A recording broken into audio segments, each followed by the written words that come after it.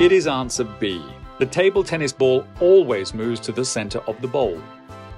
The surface tension of water causes the surface of water to always want to shrink to a minimum. At the same time, both the ping pong ball and the bowl are water-loving.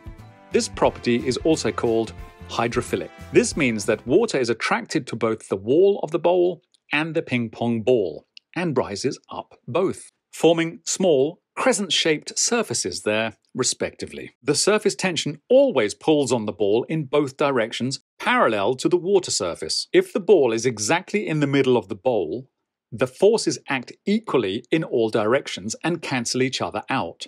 The ball does not move. If the bowl is not completely filled and the ball comes closer to the edge of the bowl, the two crescent-shaped surfaces at the ball and at the edge connect, causing the water to become shallower there. This causes the surface tension to act almost horizontally towards the rim at this point, while it acts diagonally downwards on the other side. Overall, the ball is pulled towards the rim of the bowl.